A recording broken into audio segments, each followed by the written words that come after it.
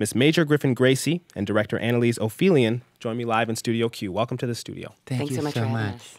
Annalise, I'll start with you. What was the impetus for making this doc about Miss Major? Well, particularly for those of us in the San Francisco Bay Area, Miss Major is an icon. If you're in queer and trans community in the Bay, you've gotten to see her work firsthand, and we're all very much in awe of her and aware of the way that she paved the road for the rest of us.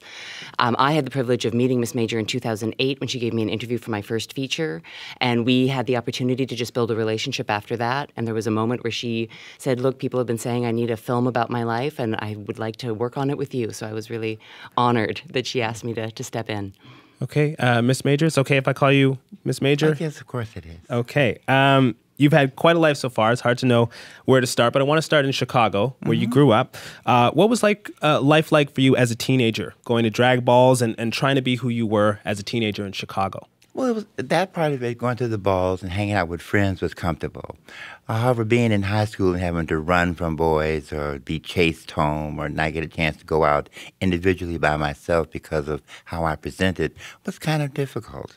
But Chicago was a good place to be. A lot of jazz clubs, a lot of interesting people and things going on. So it was fun. A time that you remember well in this film is New York. You moved there in 1962 after being expelled from 2 colleges for wearing dresses. When did you become politicized as a trans activist? At what point was that? I always cared about the girls earlier due to the fact that we were getting murdered so much and nobody seemed to care. I lost a lot of good friends.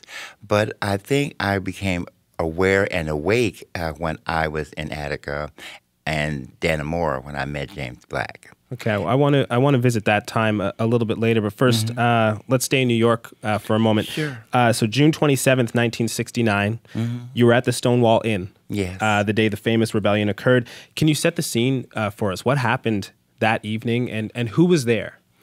Well, there were a lot of people there because somebody's birthday was happening, and we always partied there after work. And it was primarily just a thing that happened simply because the police had been doing what they do regularly all across the United States, coming to the bars, knocking on the door jamb with their nightsticks, and you stepping away from somebody you're with, slowly walking out of the bar so they could see what minors were there or who didn't belong there in the club and stuff, and then send you home and close the bar down for that night. That was the routine. That's the regular routine. And it was just this night, it didn't seem like that is what was going to happen.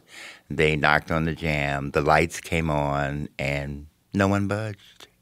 It was just in the air. It was just a feeling in the air that... It was just there. No planning. No one mapped it out or written out things. You know, they were, we're going to have this fight. You know, nothing like that happened. That was the day everyone was feeling the same feeling of no more harassment, no more brutality. It just stopped. It just all came to a head and stopped. What are your strongest memories of that particular night? I think my strongest memories was when we were outside the bar and we were fighting the police. We were kicking their behinds and hearing the people across the street cheering. The girls are kicking ass, you know. So it became a very interesting thing at the time. And I think the one conscious thought I remember having was being told by friends in Chicago that if you're ever in a confrontation with a cop, piss him off and get him to knock you out so they don't break your bones and continue to beat you up. So that's this was advice that was just passing around in Chicago? Well, you have to teach others, you know, what to do to protect themselves in those kind of situations because they were so regular. It wasn't a random thing. It was something that happened on a regular basis. And you could wind up in that position at any time. Trans women are often left out of the narrative of Stonewall. Sure. Why do you think that is? Because white people think they own the world. It's really simple. They feel that, well, if we were there even across the street cheering you on, we're the reason that you were there because we allowed you to be there. So, of course, they feel as if they have dominion over everything. Just pick up a history book. After you get through all the lies, how many pages are left? 2? So, do you feel like that history has cleared up over time much, or do you feel like the story, the legacy remains the same and remains inaccurate? It hasn't changed much. What it's done is it's covered itself up and camouflaged itself so that people will look past it onto something else and denigrate and demonize where they're looking instead of at the cause. Annalise, Miss Major has been a strong activist for trans women of color in prison. Can you give us a sense of why they are so disproportionately represented in the prison system? Because your film goes into this. Certainly. Yeah. I mean, I think particularly in the United States, the prison industrial complex is like a textbook lesson in intersectionality. And trans women of color live at the center of so many intersections of oppression. So trans misogyny and white supremacy, and the way that the war on drugs has, overwhelmingly demonized and caused the incarceration of huge swaths of American society. You really see that show up. The way that trans women of color are more visible in community and then more vulnerable to police harassment and to police attention. And, Angela Davis is in the film, at the beginning of the film, she talks about the way that trans women of color have so much to teach us about the prison industrial complex because some of the worst abuses, some of the most egregious over-criminalization happens within this group. And so if we really want to see what's wrong with prisons in the United States, we can see all of it sort of in the experience that trans women of color have to survive there. So trans women of color aren't just overrepresented in prison. They also face greater discrimination and violence once they are on the inside. Absolutely. Let's get back to this experience that you mentioned where you became politicized. Sure. Tell us about that. You were in jail. You spent some time in jail in Sing Sing, in Attica in 1971 after riots broke out and inmates demanded better living conditions. And Dannemora. And Dannemora as well. How did all those experiences politicize you, inform your activist work? It affected me when I was in Dannemora in the hole, and I met the men who had started the Attica riot. And in talking and meeting with them there, got to listen to the abuses that the police were putting them through. And you're there 23 hours out of the day, so we wound up talking to one another. They were very open. They didn't treat me any different, knowing that I was at the time, transgender wasn't a very popular word, so that I was this sissy down the cell block from them. So we talked, and in talking to them, he made me aware of the fact that what I was doing was important, but I needed to know the reasons why it had gotten this bad and what I could do to really help my community versus giving them a Band-Aid over a cut. So he educating you on the deeper political issues, yes, sociological issues? Yes, why they were, what was going on with them, and the things to do to throw a monkey wrench into the apple cart, to upset it, to shake it up, to get it to change, because that's what all of us wanted to do at the time. Everybody was trying to do something, Women wanted to have equal pay. Blacks wanted to get their rights as human beings. My community wanted to be respected for who we were. Everybody was looking for their piece of this supposedly American pie, hoping that it would be an equal share, and it's not an equal share. How did it feel to receive that knowledge? I mean, you'd been through so much at that point. As you said, you'd seen friends die, you'd been in prison. How did it feel to receive that knowledge about, hey, here might be a way to unravel this thing and actually make progress, not just Band-Aid solutions? How did it feel to receive those kind of light bulbs? It was hopeful. It was a thing of, well, maybe some little things can get it to change. Because when you're fighting like that and you're at the grassroots level, you don't see what's above you. You don't know what can happen from what you're doing where you are. And so, in going through that, just in speaking about it and having somebody else verbalize what we were feeling inside, my girls and I, was simply amazing, because it was like, okay, if we do this, maybe we can get somebody, one person, to go, well, wait a minute, they're not that bad, and they're not an abomination. And with what they've gone through, they have plenty of courage, Annalise, your film reveals how Miss Major is much more than an activist. She's a community leader, a mother to so many. Describe for us, what is Miss Major to her community? Well, I think, if you can try and put it into words, I mean. I can give you my observation. I think I'd want her community to speak for themselves, but certainly my observation of it is that Miss Major's activism is this particular activism of individual caretaking.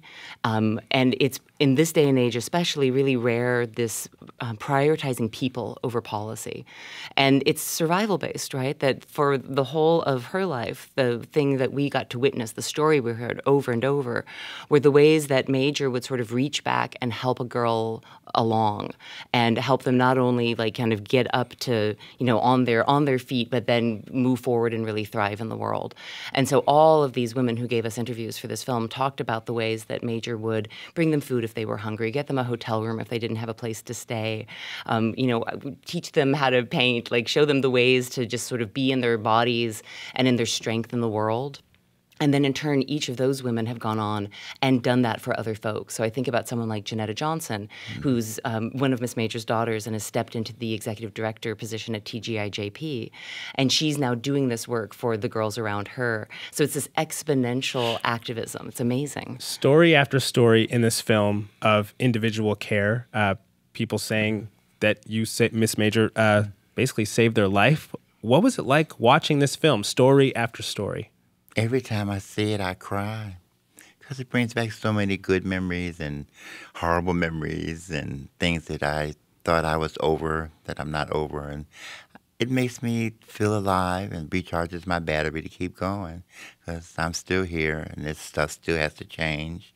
And I need to keep doing what I'm doing because there's other girls out there, young girls who need to know that they come from a history, that this didn't start with Janet Mock and Laverne Cox. This has been years in the making, that we're in the Bible, you know, and that we've been here since time began. You know. What do you love most about your community? Our resilience, you know, that, you know, okay, you knocked me down, B, and I'm going to get up and stop this from happening to me a second time, you know. And that with all that we've gone through, we're still there. We're still going to rise. We're still going to get up, dust ourselves off, change our outfit, and go out there again and again and again. What issues are you most passionate about right now? Right now, I think the thing that's important to me is to get people to back up off us as a community and stop trying to create laws that'll chase us back into the closet or act as if we don't exist or we're not here. It's a matter of making sure that, you know, when most of us came out of the closet as transgender women, we burnt the house down. So there's no closet to go back to, and they're going to have to deal with that.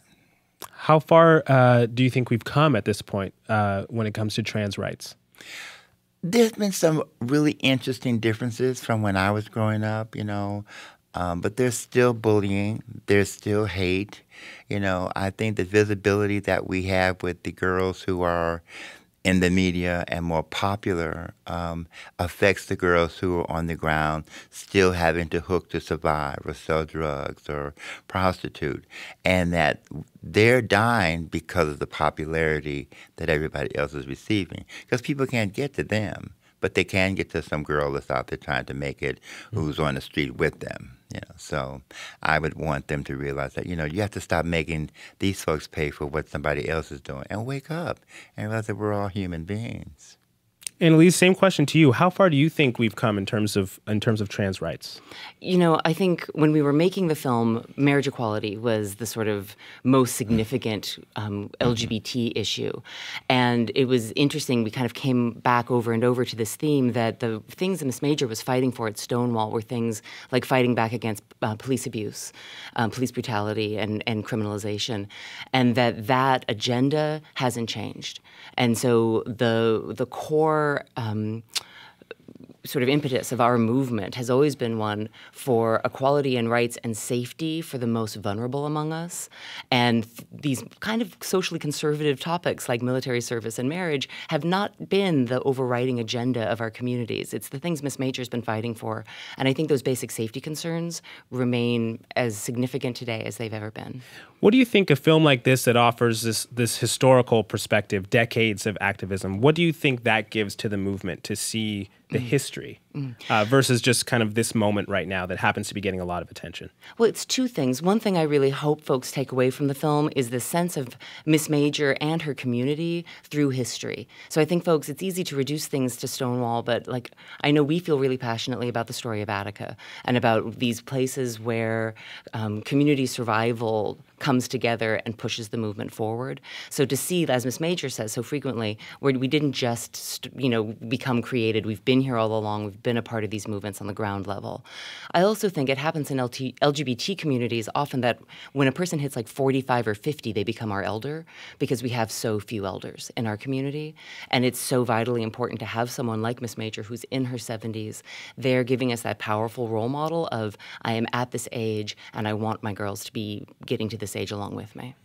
Final question to you, Miss Major. What are your hopes for the future? What's the hope that keeps you going in your activism even now? Well, my hope would be that the younger girls who are just realizing that they're transgendered can do so safely, that their parents respect their choices and help them along and don't push them out, that the bullying and the persecution from society and the mainstream and people stop, and that people step back and realize, well, they've had to go through a lot to get here, and they should be respected for that, It's great to have you both here. Thank you. Thank you so much. Thanks so much for having us.